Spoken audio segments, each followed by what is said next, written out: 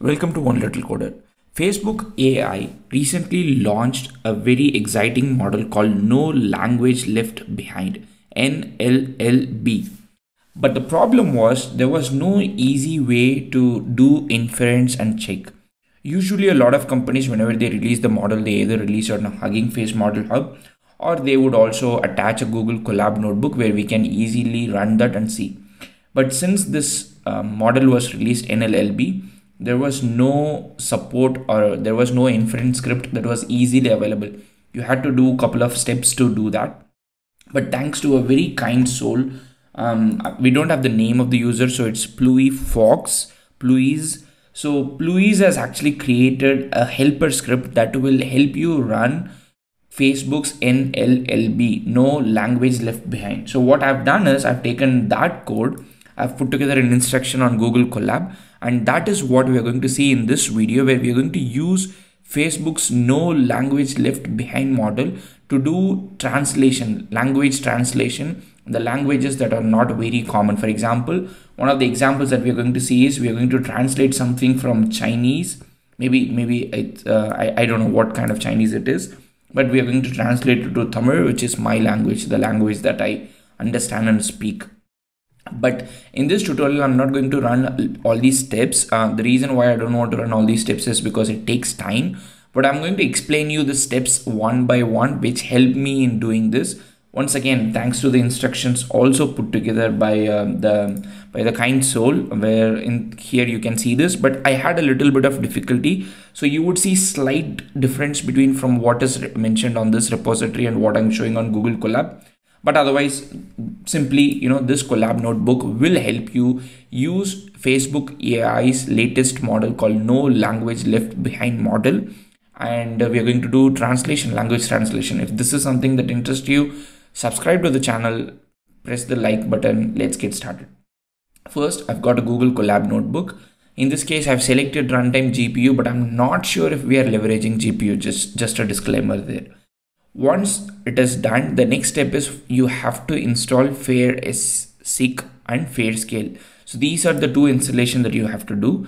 Like in my case, I first installed FairScale and I have installed FairSeq from the repository itself. I didn't do pip install. I actually did it from the repository itself. The reason because I think I was getting an error, so I did it. First step, make sure that you can install FairSeek, FairScale.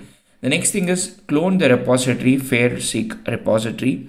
After you clone it, just enter the folder, which is FairSeek, because you want to enter inside the Git folder. Next, you can see that I've entered the folder. Next, you need to check out the branch, which is NLLB. So all the content required for no language left behind model is present inside this branch. So you have to check out to this branch. You have to switch to this branch. And after you do that, install everything that you want pip install. And at this point, Colab might ask you to restart the runtime. And at this point, you have got most likely FairSeek, FairScale, and NLLB, no language left behind, installed. The next thing is you need to download a model checkpoint. So in this case, I'm downloading the 600M, which is a 600 parameters model. But if you want to download a slightly bigger one, you can actually still do it. So you can see the details of the model here. So 600 million parameters, 1.3 billion, 1.3 billion, 3.3 billion, 54 billion. I didn't try with anything else other than the 600 million because it was taking time, and I'm already recording at 2 a.m. Indian time. So I was a little sleepy while I'm recording this, so I didn't want to spend a lot of time. But if you want, you can definitely try out the time. So wget trust server names, just to get with the same name so that it is consistent. If you get it with a different name, it doesn't matter, but just that you would not have extension, then you have to deal with that. So use this argument, then the URL of that checkpoint, the model checkpoint, and then this would ideally download this model, that PyTorch file here, so that you can use. So once the model checkpoint is downloaded, this would take a couple of minutes. For example, in my case, it took 2 minutes. Once that is downloaded, next install sentence piece. Ideally, when you install sentence piece using pip, it should work. But for some reason, while I was trying, the command line utility was not working, especially SPM. I think SPM encode was not working. So to solve that, I'm actually building the entire sentence piece from source. But try first with pip. If it works with pip, it is fine. If it doesn't work, then this is the step that you have to follow to compile or build sentence piece from source. First, you have to clone the repository. Then you have set of options using CMake for you to compile sentence piece. Once you're done with that, ideally at this point you are okay with NLLB and every basic dependencies, you're done with it. Now we are going to download the helper script, which has been put together by Pluis, which is from a repository called NLLB Inference. We're going to clone the repository and we're going to enter inside the repository, because inside that repository we have got a translate.sh, a shell script. It might look simple, but it's doing a great job. Just wanted to let you know. So we are going to use this and then we are going to do the translation. So make sure that you enter inside the repository. Also a point to make sure that multiple times you would this Colab notebook, you would see I would have used cd to enter into some other repository, some other folder. So make sure you come back to root and then you enter it back. Like if you find any error like this folder does not exist, most likely you're not in the right place. So just do ls and then see where are you, go back to root, copy the entire path. Like you can go here, copy the path, like right click, copy the path and then use it with cd, then that would help you as well. At this point, like at this command, most likely you are done with basic dependency installation, which is fairseek, fairscale, sentence piece, and then you have also downloaded model checkpoint and you have also downloaded the helper script. Now all you have to do is bash translate.sh, which is going to invoke the shell script, and then select the model checkpoint from language to language and the content that you want to translate. So first and how do you get the language code? And that is what you get from here, this link that I've given here. So you can pick anything. For example, first let's translate to English. So we know what is English here, English Latin. Okay. So first I'm going to show you this content, and that is again, I just got it from Chinese. Maybe this is, I don't know, what is this? Let's see, what language is this?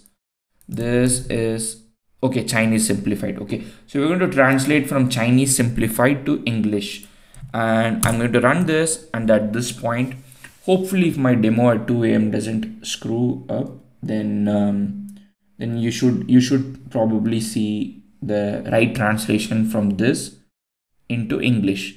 And if this demo works fine, I'm going to pick another language and then I'm going to show you the same demo, which is you can see that it takes a couple of seconds. I think it would take less than a minute.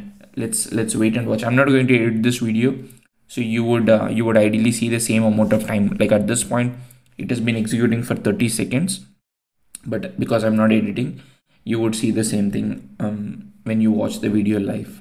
Maybe you can skip. So this Google Colab notebook will be in the YouTube description, which means you can just copy the Google Colab and then get started. You don't have to go through all the things. Now we are not doing post-processing here. That might take some effort. So we are not doing post-processing, but you can see that that Chinese text has been translated into thanks to Facebook for its open source contribution to large-scale multilingual machine translation. That's amazing. So this Chinese language has been translated into this.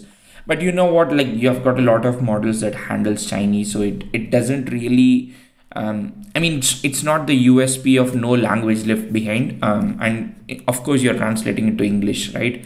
Nobody leaves English behind. So but I want to do it in my mother tongue, my language, which is Tamil, which is spoken in the southern part of India. So I'm going to do the translation. So now what we are doing is we're directly taking the Chinese script, Chinese language text, and then translating it to Tamil. So and let's see what is going to happen. Meanwhile, I'm going to go quickly get some Tamil text, and then I'm going to come back, and then we are going to do that translation as well. So I'm going to see Tamil movie lines, and let's see if I get anything. Oh, in Tamil I should say, maybe Tamil. So still, am I getting anything? Okay. Tamil Padal Varigal, which means Tamil lyrics songs. Let me take this and then we can check. So what I'm going to do after this is I'm going to translate Tamil into English. So you can see now this has been done. It took about 47 seconds where we have taken the Chinese script trying to translate it to Tamil. So I'll read it. Even if you don't understand Tamil, it's fine. I'm going to translate it back in English. So பெருமளவில் பல மொழிகளில் இயந்திர மொழி பெயர்ப்புகளை உருவாக்கும் திறந்த மூல பங்களிப்புக்கு Facebook நன்றி. So I am so surprised that it didn't translate Facebook. A lot of naive translation tools would Facebook, like face is a word, book is a word. So in Tamil, you know, like Muhabuddham or something that it would translate, but in this case it did not translate. And I'm super impressed by the language that it has built. So I would definitely say I love this model and it has really got good potential, but let's try one last time. So in this case I'm going to translate it from Tamil to English. What do we have to paste? English Latin. Okay, English Latin, and I'm going to paste that text. Instead of this, I'm going to paste the Tamil text. Tamil Padal Varigal. Okay, let's see how it goes. Let me just check if I pasted the language properly. Okay, it's all small, lowercase, and L is uppercase. And last time it took about 47 seconds. Let's see how much time it takes. And you can see the set of steps. Like you can actually, you know, go from here and figure out how to take the text and then do post processing. This repository also gives you some idea about the kind of post processing that you can do, but you know, I didn't have time to try out all these things, so I would leave it out for you to try it out. So we have spent 37 seconds. Most likely in another 5 seconds it should be done. Let's see how it translates. Tamil Padal Varigal means Tamil song lyrics, and of course Tamil lyrics. It didn't say Tamil song. Tamil lyrics, sometimes, you know, saying Tamil song lyrics is quite redundant. Like if I am translating, maybe I might not say Tamil song lyrics, I would simply say Tamil lyrics, so I can definitely understand. So overall I'm super impressed by this model. I mean, of course I'm not an AI researcher for me to evaluate how great this model in terms of technicality, but if I'm an end user who's consuming this translation, I am absolutely in love with the translation, especially the way the model has built the text, especially in my language, like the language that I speak and understand. But for you, if you were feeling left behind because you did not have an easy way to do inference or translation, this video and this Google Colab notebook should ideally help you in doing inference language translation using Facebook AI's no language left behind model. If you have any questions, let me know in the comment section. Otherwise, please go ahead and give some support to the developer. Make sure that you start the repository. This is an amazing task. The shell script might look simple, but you know, it takes a lot of effort to actually consume that content, put it there, and for somebody else to use it. So make sure that you show love to the developer. Any questions, let me know in the comment section. Otherwise, I hope you stay safe. I hope this video was helpful. Happy coding. Peace.